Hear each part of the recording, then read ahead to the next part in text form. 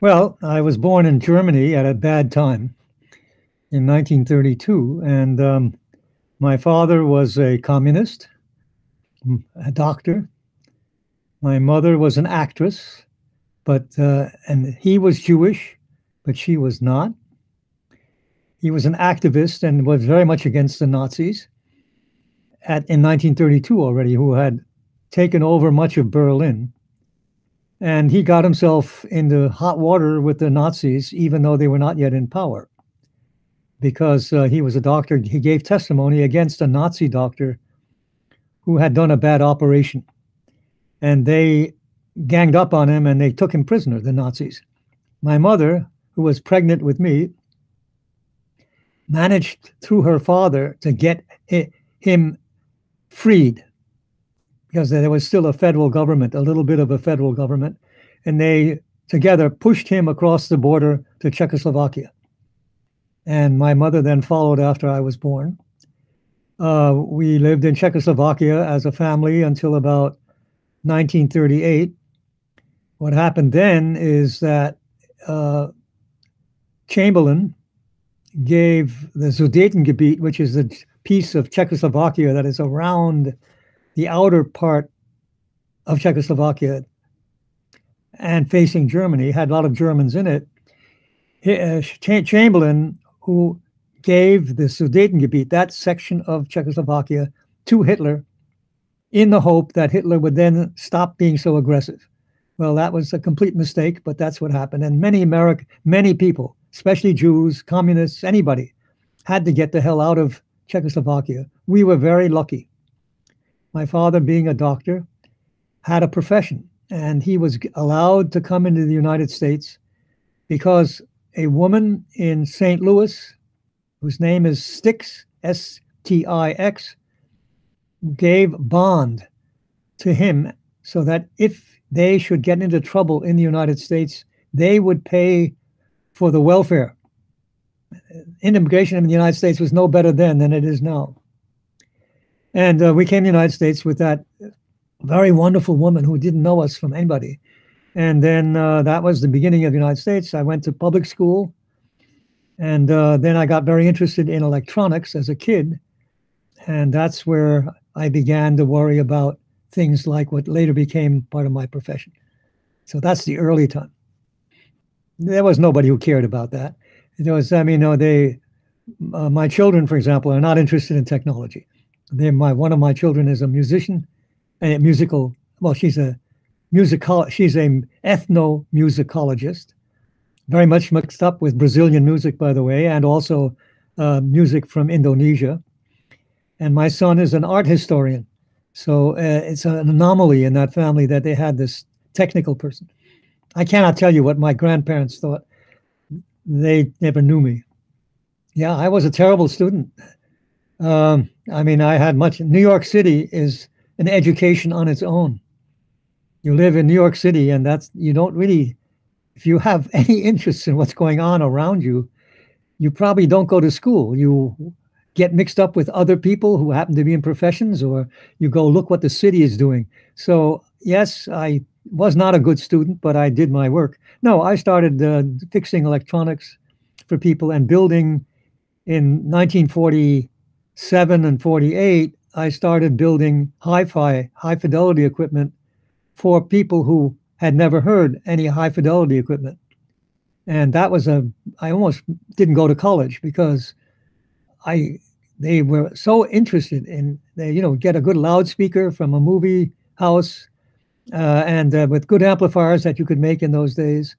You sounded like, for classical people interested in classical music, it sounded like if you have a good speaker and a good FM tuner, and there's a good, there is music that is live music on the radio, not recorded music, you sound like you're right in the room with the people playing. And so I had many, many, many orders from people who talked to each other and they wanted hi-fi equipment. The problem I had was I couldn't make phonograph records that good. Phonograph records, I don't know, that's an old thing. People seem to be getting very interested in that again, which is crazy. But they were made of shellac and they were very rough. They had a rough surface. and they made noise, and especially in a quiet movement and not very fast movement, all you heard was the record noise. I don't know if you're probably not old enough to know that, but and what happened is that I tried to make some electronics which was past what I knew, to try to get rid of the noise, and everything I thought of made it worse. So I decided I better go to college to learn how to do that. The transition to the university studies was not easy because I was so somewhat undisciplined. Okay, you can well imagine. But MIT was so disciplined that it became very disappointing. MIT had very little room in the beginning for what I would call free thinking. If I asked to become an electrical engineer. An electrical engineer was the closest to being somebody who could fix this problem that I thought I had, with electronics and getting rid of the noise. And it turned out I tried in the beginning of electrical engineering at MIT, you learned about power generation, how transmission lines are made and how generators are made and how motors are made. And I said, no. I mean, I want to learn how to do electronics. No, that comes in the senior year. No, you don't do that until we get to the senior year. So I got very distraught about that and eventually dropped out of electrical engineering and decided I would do my own talking to people and go into physics. Physics had less requirements. So that's my bad history to begin with. It got worse. I fell in love with a young lady who was a musician. And that went, like all adolescent love affairs, was completely one-sided on my side and completely imaginary on my side, where the woman was quite realistic. So it was completely unbalanced, okay? But I got very desperate and I flunked out. And then I got a job, because I knew electronics, and this is the important transition that you're referring to.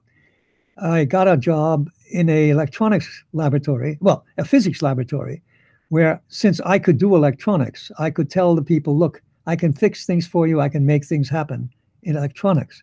And they're very eager. They hired me, and I became a union member, and I became a technician, electronics technician for three years. But I was very lucky that I happened to hit a laboratory where the man who ran the laboratory had some very interesting things that he was working on. One of them was atomic clocks, making clocks out of atoms that keep very good time compared to the Earth, which keeps very lousy time because it doesn't keep a steady rotation rate. And when we got finished with making a clock that was good to probably a second every century, he decided that he wanted to do something very important with new clocks, and was to test Einstein's theory of general relativity. His name was Gerald Zacharias. You can look him up. He's a very interesting man in physics in the United States. And so we decided to make a clock that was going to be 1,000 times better than the ones we had made up to then. And the idea was to take atoms and throw them up into the air like a ball, but they do it in vacuum. So you throw an atom up and eventually it falls down again, just like a ball. Now, the atom that comes out of a typical source, before it would turn around, goes up about, maybe 2 kilometers up into the sky. But you couldn't make an apparatus that long. So you're dealing with this part of the velocity distribution of atoms that's very slow. There are slow atoms. And we were hoping to use these slow atoms to do something that would go maybe only 2 or 3 meters and fall down. And it turned out that we never got any atoms that went that slowly. And we even made the apparatus longer and longer. We worked on it for a lot of time. Never saw a slow atom. And the reason turned out to be that there were so many fast atoms that hit the slow ones and kicked them out of the beam. So we learned something, that my whole relationship in physics is wrong. What's called the velocity distribution of atoms in a beam is wrong. And that was a big discovery, but we didn't publish it because we were so angry about it, okay? And so anyway, then he went off and started changing America's education in science. And I want to know why it didn't work. And I found out that the slow atoms get thrown out of the beam. And then I did a whole bunch of different experiments in his laboratory to try to make better clocks. And by that time, he got me back into graduate school. He got me into graduate school. I got a degree with him and went from there I became a an assistant professor at Tufts because I was many, many years too long a graduate student. And that's the only way. They wouldn't support a graduate student much longer than about 5 years. And it took 8 years for me to get a degree because I had so many different ideas I wanted to try. And I thought that was the best time of my life, was being a graduate student. But anyway, I got done eventually, and my wife got pregnant, and so I had to really find a job. Look, my PhD thesis was a big bore. It was about the most boring thing I ever worked on. And the reason is because my wife got pregnant. I had built all this apparatus to make a better clock, and that was really hard to do. So I did a very easy experiment in one of the apparatuses I had built to make a better clock. I measured something totally uninteresting, only maybe to a chemist. It is the dipole moment of lithium fluoride. Nobody cares about that, except the chemist maybe. And that was my thesis. I'm not very proud of my thesis, but it was done with techniques to make a better clock. And so I got the job at Princeton, working for a guy named Robert Dickey, a very good guy, remarkable man, in fact. And then we tried to do an experiment to look at the Earth as a gravitational wave detector. That was the experiment he and I did. And using something like a seismometer to measure the motion of the Earth. And but it turned out the kind of waves that could excite the Earth didn't exist. And those were called scalar waves, not Einstein waves. But he left an interesting idea in my head that maybe you could look for oscillating things in gravity. So I got a request to come back to MIT as a young professor from Princeton. And this was, again, Zacharias who did this. And I started a whole group in two things, in gravitational wave research and also in cosmology. And the first thing we worked on was the cosmic background radiation. That's the radiation that makes up much of the universe and that is a relic of the big explosion. Okay, so then I went to Princeton, came back, I told you that, and then started working on both these two projects, namely looking at the cosmic background radiation and the gravitational waves. And as you say, very early on in my history as a professor, and this is an important story, United States, this is now the talk, this is about 1966, 1965, 66. I came back from Princeton in 1964. MIT, like most of the universities in the United States, had given up on teaching general relativity to anybody. In those days, it turned out general relativity had become part of mathematics, and it was not part of physics yet anymore. Why? Because there was nothing to do. There was no experiment you could think of that would be interesting. And physics doesn't progress if you only do theory. I mean, at least in my life, it can't progress. And so what came of it is that they asked me at MIT, because there had not been a general relativity course for 20 years, probably even 25 years, that I should give a general relativity course as a graduate course. Well, what I knew about general relativity was what you could put into the tiniest little speck of an insect. I knew very, very little of the mathematics. I knew a lot about the experiments, but very little about the mathematics. So but I couldn't say I didn't know it. Why? Because I mean, here I am running a group at MIT in cosmology and gravity. And if I don't know what the theory is, I mean, that would look pretty stupid and bad. So I was in a situation where I had oversold what I knew by accident. I had no intention of doing that. So I could not say no to giving that course. And so I started working very hard to try to understand general relativity, which is not easy for me. I'm not a very good mathematical physicist, but I eventually got pictures for most of the things that made pictures for most of the things that were in the theory, like parallel transport and what does the Ricci tensor look like, and what do the various terms in the Einstein equations, what do they really look like? So I could sort of give a course, and the students knew that I was not in my depth, but they tried with me to help me understand, and we tried to. It was a very convivial thing in the end.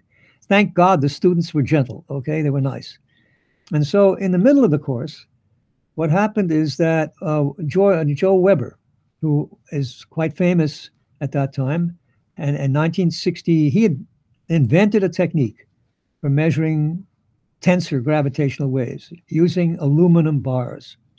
And the idea was to look at the stretch of an aluminum bar and the compression of the aluminum bar as a gravitational wave went through it. And he invented that technique with John Wheeler together. John Wheeler was a very famous theorist at Princeton at the time. And so Weber built some of these, and to his misfortune, I mean, I really think his misfortune, he began to see things. In other words, he built 3 of these detectors. He had one in the University of Maryland, where he was a professor. He had another one in a golf course about 10 miles or 8 miles away from the university. And then he had another one in the city of Chicago, which was about 1,000 kilometers, well, 800 miles, okay, away from where the university was. And to his misfortune, he saw coincident events. The idea that gravitational waves would be coincident. He was expecting that. And he happened to see sort of 2 or 3 coincident events in every day. And he couldn't get rid of them. At least he says he couldn't get rid of them. He did all sorts of things, which many people, I don't know exactly all the things he did to try to figure out what it was. I don't think he tried hard enough to figure out what was wrong. I think I have a little suspicion that he immediately got on the idea those are gravitational waves for sure. And it got him into trouble, because what happened is in 1969, he wrote a paper for the American Physical Review, the Physical Review, letters, in fact, saying that he had discovered gravitational waves. And that was very, very big news for everybody. And because the experiment isn't so hard, it was a fairly easy experiment. It was putting transducers on an aluminum bar. A lot of people were able to do that pretty quickly themselves. And to Weber's misfortune, nobody saw what he did. Everybody who had built the experiment, some of them had built it the same way as Weber. Others had built it a little differently, better than Weber. None of them saw gravitational waves the way Weber did. And this became a very controversial issue at physical society meetings. Let me tell you what happened in the course. So the students had gone to physical society meetings where Weber had given the reports, but not yet published, that he had seen gravitational waves. He was seeing them for almost 5 years. He was saying he was seeing them. And now the students asked me to explain how that worked. What was going on with those experiments? I mean, how do you detect gravitational waves with a bar? And I have to tell you, I couldn't understand it. And that's where I made an invention, a pedagogic invention. I said, well, why not do the following? And this was over a weekend. I remember being very excited about it. I said, why don't you do the following? Take a mass, stick it out in outer space. Take 2 masses. Stick one in outer space, and then put them both near each other. And on one mass, the first one, let's call it the left mass, you put a laser. And you put a laser on it and a switch to turn the laser on and off very fast. And have that send its light to a mirror that's on the mass on the right. And then have that mirror send the light back to the laser. And when the light came back to the laser, turn off the laser and turn off the switch. Find out how long it took. In other words, time the light going from the laser, from the mass on the left to the mass on the right, and then back again to the mass on the left. Measure it, very careful measure how long it took for the light to go. And then if a gravitational wave came along that was perpendicular to the direction of the motion of the light, the motion of the light is transverse to the motion of light, you should see a change in the time. Of course, no experiment can be made that's accurate enough to do that, but as a Gedanken experiment, that's a perfectly good experiment. And so I did the arithmetic for them, and they did it over again for themselves, and they said, yes, you could make a detector for gravitational waves that measures the timing of free masses and the light between them. And you don't have to go to Ricci tensors, you just use the metric. That's all you have to do. Learn how to use the metric, and don't get messed up with having to make measurements at different places. You make the measurements all in one place, all where the laser is. And those were 2 critical ideas, so I could do the arithmetic, okay? And that, yeah, everybody agreed that would be a good way to detect gravitational waves. And I also said it's impossible. No clock is good enough to do that. And that for any kind of gravitational wave you can think of. But anyway, so then Weber makes his announcement. The course is long over, and suddenly it occurs to me that when nobody could find anything. I said to myself, wow, maybe this Gedanken experiment could be converted into a real experiment. And it could. And that's what I spent one summer, about 1971 summer, doing. I sat in a little room calculating all the things that would interfere with that experiment, and found that if you built it on sufficiently large scale, you built it sort of on kilometer scales, and you did it not only in one dimension, but you did it in two dimensions, call it the X and Y directions, and the gravitational wave is coming in the Z direction, okay? Then you would not have to have as good a clock, because you would take differences in time between the two arms. So you had invented a Michelson interferometer for that. And that whole idea is, in fact, the basis of LIGO. Well, I mean, I've always been ever since I was in Zacharias's group, I got pulled into precision experiments. That's where that started, okay? Getting rid of noise, which is another part of it, was already started with the audio stuff that I had done earlier. And that became part of my life in general, because every experiment I have been involved with has had noise you had to get rid of. And that's the same thing as getting rid of noise when you listen to something, and it's identical. So working on atomic clocks ended when I left Zacharias's lab. I didn't work on that anymore. I worked with Dickey on that gravimeter and scalar gravitational wave measurement. And at MIT, I began to work on I wanted to do a very different experiment, which was based on ideas of Robert Dickey.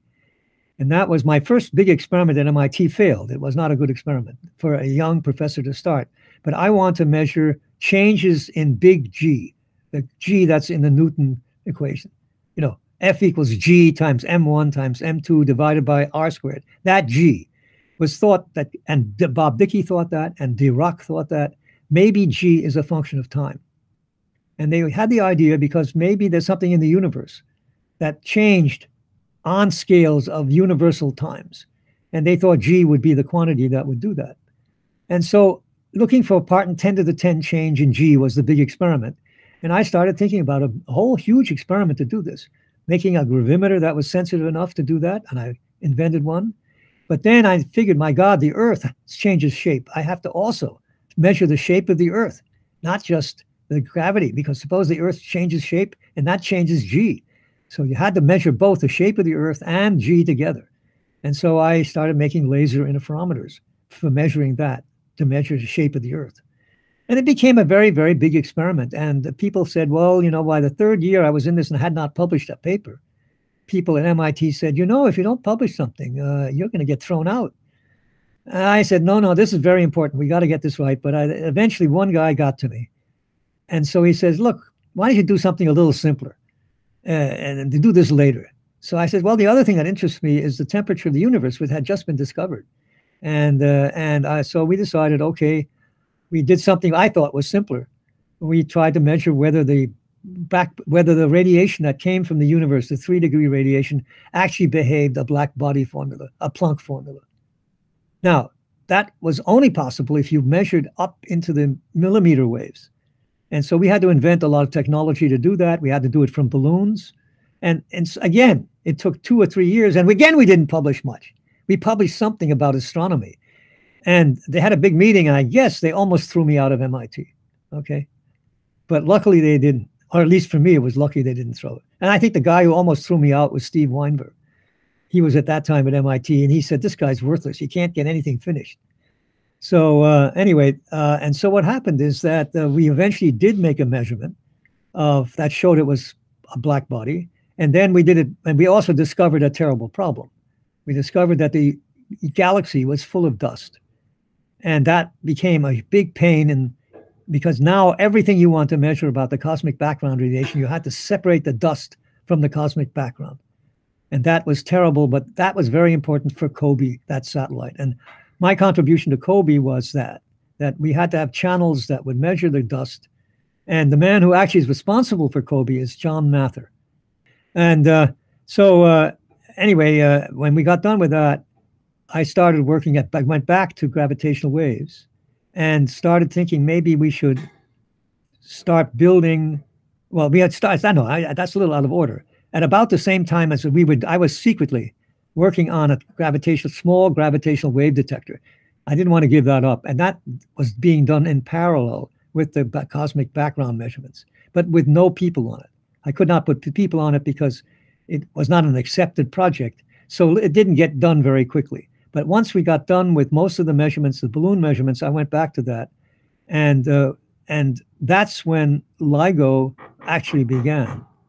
Because what happened is that's when I ran into Kip Thorne. But it became, as I wanted to do, it was quite clear to me after I did that study that the 1.5 meter prototype that we had built at MIT was never going to do any science. And that was the big problem for MIT. MIT was upset with the idea that there was an experiment that would do no science and did a lot of technology. In those days, that was not something except for high energy physicists. So when I came up with the idea that I'd like to build something on the scale of tens of kilometers, the first thought was, we get the 1.5 meter running, which it did. I want to next build a 10-kilometer system. There was a very good group in Germany that had taken up the idea also to build interferometric detectors.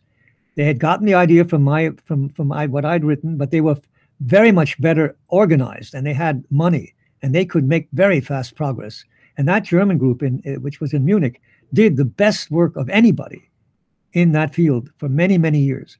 And they gave me the confidence that I could now go with the results of their experiment and with my 1.5 meter, and with the fact that now there is maybe a field there, I was able to push for a 10-kilometer system. And I went and got some money from the NSF for that. They gave me money to study that. But MIT was not friendly to this. They thought the thing was just going to be a big boondoggle.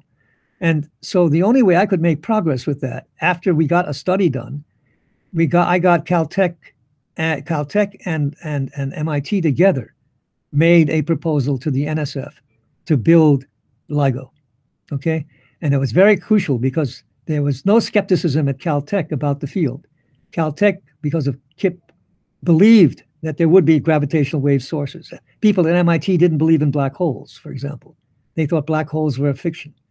And they knew about neutron stars, but they didn't think neutron stars would come in pairs. So that they thought supernova would never make gravitational waves either. So they just thought it was a bad thing. Don't go near it. And so I had to deal with, at that time, MIT completely changed its mind 10 years later.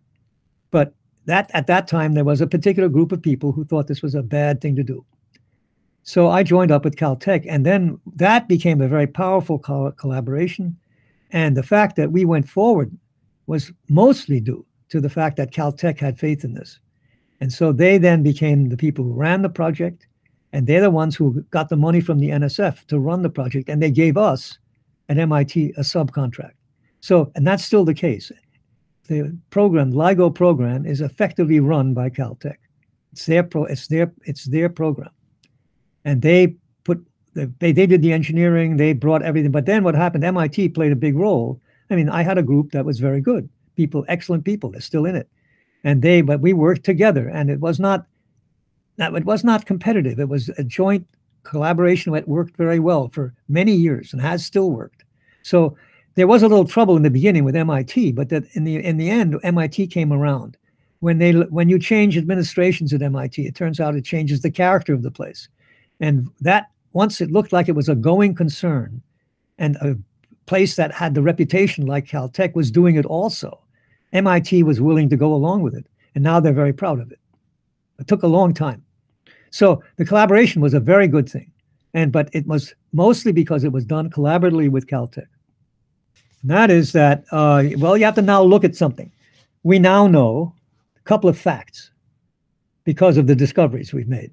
We have now measured 30, 40 black hole pairs, one very elegant thing with a binary neutron star you know all about.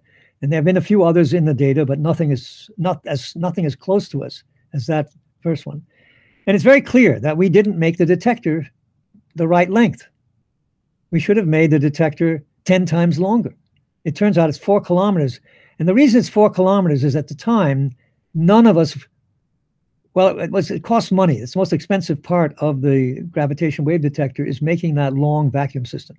And So what was done how we came up with 4 kilometers was really mostly a compromise between not going so expensive that the NSF could not afford it anymore, but not to make it too short so it wouldn't detect anything.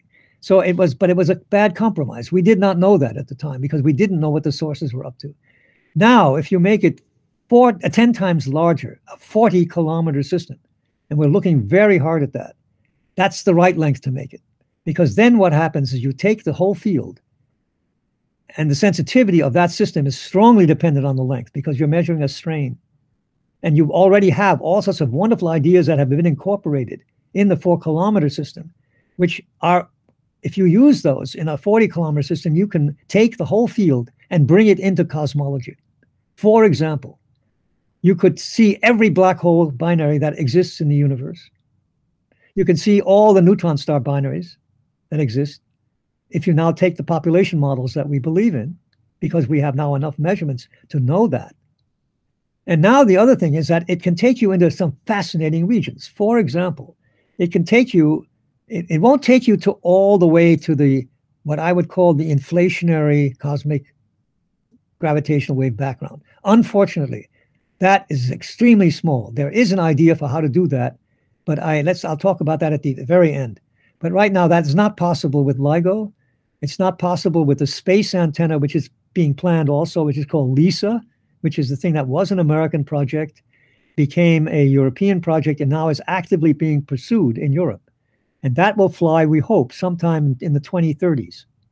Now, that will see much longer period gravitational waves, but again, will not see the primordial gravitational wave background predicted by inflation. The only thing that does that right now, or has a chance for it, is the B-mode experiments in the South Pole and in the Chilean Atacama Desert. There are experiments there to try to use the polarization of the cosmic background as a way of determining the cosmological background of gravitational waves and the energy of the inflaton. Let's leave that go. That gets very detailed. On the other hand, for the ground-based work, if you build a 40-kilometer system, you will find out, do we have primordial black holes?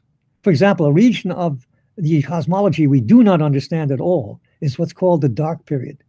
The period right after the decoupling of the background radiation to the making of the first stars. Let's call it a Z of 1,000 to Z of 30. That we know nothing about. We don't even know how to make the first stars. And that's exactly where a 40-kilometer system would tell you a tremendous about new things that are really wonderful. And on top of that, I think it'll tell us a great deal about Einstein's theory, where it works and where it doesn't. I mean, especially if you have much heavier black holes than we have. This will come also from LISA. But I think the interesting thing becomes the near-term cosmology. And there are other things you may be able to see that are cosmological. Namely, if there are phase transitions in the early universe, not the very early one, not the one that made the initial gravitational wave background, but for example, all the forces were once equal in strength. When gravity broke off from the other forces, you might see that transition as a transition that not completely uniform in the universe. That makes gravitational waves that we could see.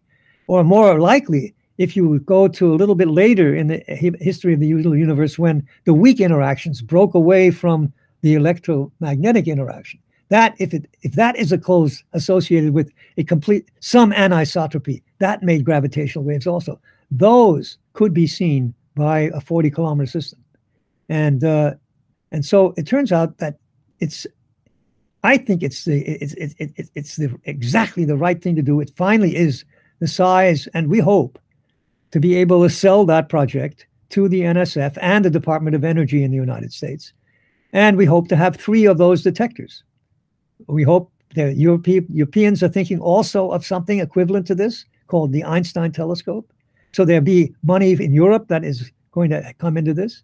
And hopefully in Australia, maybe by that time, the people in Australia who were very interested and now themselves have made a lot of progress in interesting their government in having a southern hemisphere detector. They might build a 3rd one. Anyway, that's a plan for, again, the mid-2030s. Well, look, let me be honest with you. I love doing experiments, okay? but I don't want to waste my life on things that nobody gives a damn about. And so I know there are some problems that really are interesting, and I'd love to work on those. And they're generally hard experiments, and they're people, you don't get publications very quickly. And a young person nowadays can't do what I did. They would get lost. What happened to me is sort of a miracle that I survived all of that. But nowadays it's even worse. And I wish it wasn't that way. I wish that, things were, there should always be some risky stuff done by some fraction of the physicists. And all my life, I keep telling people, you support good science. I tell this to the NSF, I tell this to DOE, but leave a little bit, maybe 10% of what it is to some crazy things that could make a completely different view of the world. And those are the things that the people who are really interested in the experiment and doing things new should work on. So it's a conviction, okay? Well, let me tell you something. Here I'm very conservative. I happen to think that every time Einstein has been tested, and I mean that, he's come out on top. I mean, I have not yet found a time when he derived something, even though he didn't believe in it. He didn't believe in black holes. He didn't believe in gravitational waves either. But he calculated it, and I have not yet seen a thing where he's been wrong. So I will bet on Einstein every time. I will not bet on new theories of gravity. I will not bet on that there's something crazy happening on very small distances. I think it's going to be just Einstein all the way. And I hate to tell you that. It's very conservative, but I'm in love with that man. The message for students is two things. No, I have a message for students. And I'll tell you what it is. Have fun with what you work on. Okay? If it isn't fun, you will never finish it. And it turns out I'm an experimenter because I enjoy doing experiment. And I enjoy working with people on experiment. It isn't because it can win a Nobel Prize. That was never in my mind. But what it was, one day's work leads to the next. And the problems come from trying to make the things better and better. And that's what drives it. And when you solve something, it's an enormous pleasure. You go out and have a beer with everybody. It's just a joy. So that's what you want to look for in science. Have fun with it. Don't worry about where you wind up. And I don't know anything better to tell any student. I get very depressed when I read the newspaper. And I mean, here we are. Science has created a lot of things that we do and accept. For example, this vaccine. You pick a very difficult thing. We have employees on LIGO who don't want to take vaccines, so we had to let them go because we cannot keep people who are unvaccinated. So I've had many, many horrible conversations with very good people. And I find that I think we're worse off now than we were, let's say, 10 years ago. And it's because of the wire of the net, God damn it. The net is an unrestricted source of dishonest information. And it turns out that causes more problems. I mean, it's almost what Goebbels did during Hitler's time. He would make lies. We have people lying. I mean, forget about science. Look at that. We've got an idiot president we had. And now he's destroying the democracy of the United States. He's an evil, evil man. And people say he's a hero. How that happens, all within the last 10 years, is, I think, completely due to things like people being able to put messages on without any kind of reservation and lies all over the wire, all over the net. It's the worst thing that's happened to us, but it's also a wonderful thing to have. You can see how this piece of technology has caused the United States to go into a horrible direction. And that's also where the skepticism comes from. I'm sorry to say. And I don't know how we fix it. I mean, it's terrible. So I don't have an optimistic thing. And I would almost give up the wireless just to stop this crap. But I don't think so easy to do anymore. I am optimistic. I'm just pointing out the problems. I'm still alive, right? I'm 89. I'm very eager to do the next thing. Okay? That's optimism.